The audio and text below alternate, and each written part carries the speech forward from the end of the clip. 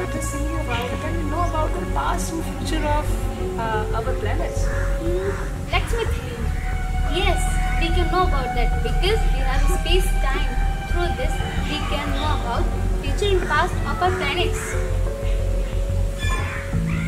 What is space-time? Oh, don't worry. I will tell you what is space-time. Space-time is a mathematical model that joins space and time. We see three-dimensional thing around us. It is space. But according to Einstein, time is the four-dimensional. Space and time both are related with each other. It is called four-dimensional space and time. It doesn't exist without each other. To know this better, we will use an example. Just you suppose Prime Minister wants to meet with you. If he only gives you address or gives only time. If you have only address, then you don't know when will he meet with you.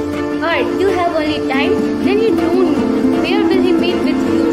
So now we are clear that they don't exist without each other. And through this, we know about the future and past of any planets. Einstein, former professor, checked the theory of relativity, which is written by Albert Einstein.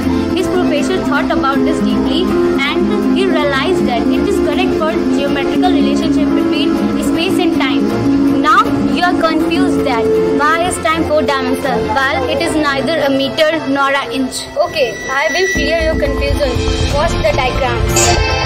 For placing the time in the 3D coordinate system, we first multiply time with the speed of light, and then the dimension of time and the space becomes same.